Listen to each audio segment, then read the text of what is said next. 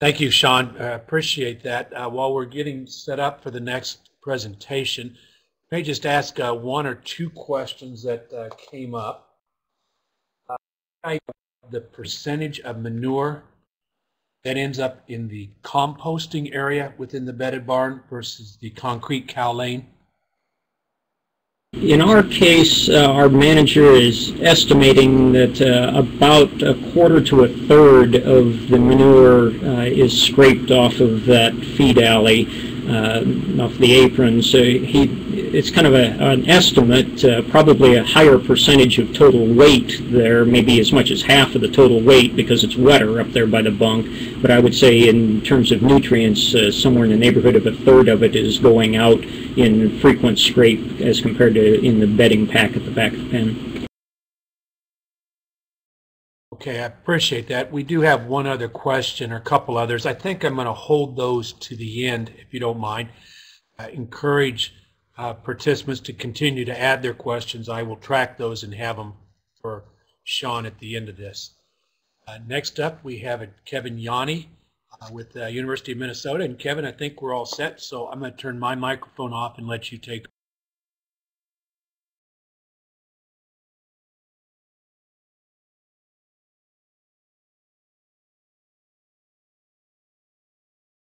Just lost Kevin.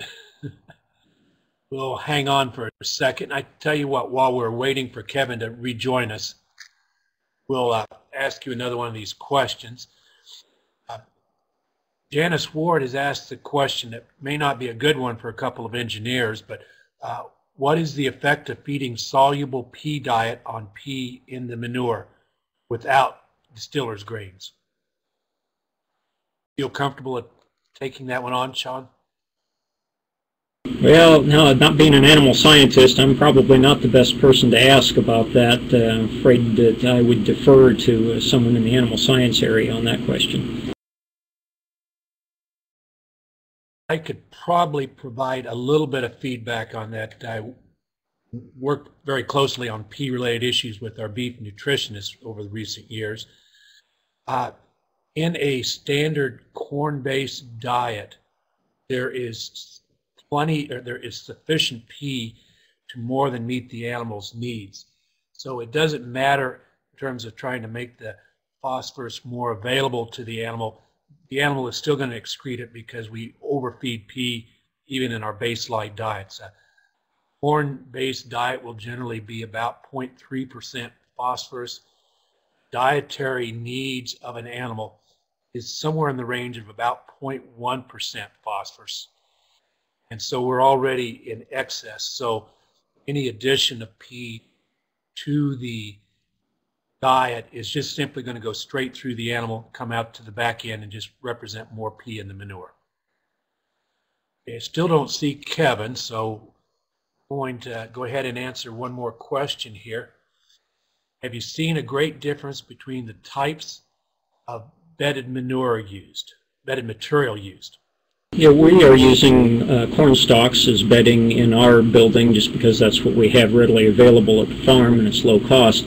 Other farms in eastern Iowa, some of them are using sawdust or wood shavings if they have local plants and can get it at a good price, and there are some folks using other types of straw. I think any of the bedding materials will work. It may be more a matter of finding what's available to you locally at a good price and then managing the amount based on the type of bedding. I think there will be differences based on the amount of absorption you can get into the bedding material on how much is required. And again, I would just go back to saying I think good managers are just going to learn to watch what's happening in the building and adjust the amount of bedding accordingly.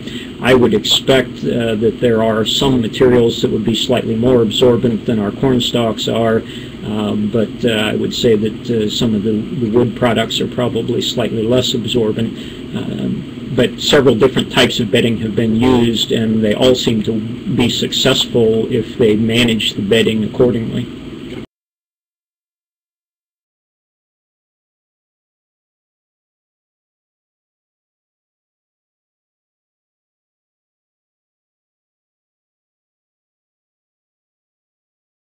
I'll just go ahead and talk here while they're getting Kevin up and ready.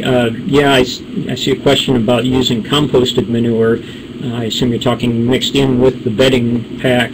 I think there would be opportunity to use some as long as it was relatively dry compost. I don't know that there will be any particular advantage to that over other bedding materials, but I think it certainly could be done. And I think maybe Kevin's comments on the the composting buildings may shed a little more light on that. Kevin's comments on the composting buildings may shed a little more light on that. All right, Kevin, thank you. I'm back, Rick. Must have been a little technical glitch there, but we're glad to have Kevin back. And Kevin, you can just pick up at this point, and I'm going to shut my microphone off.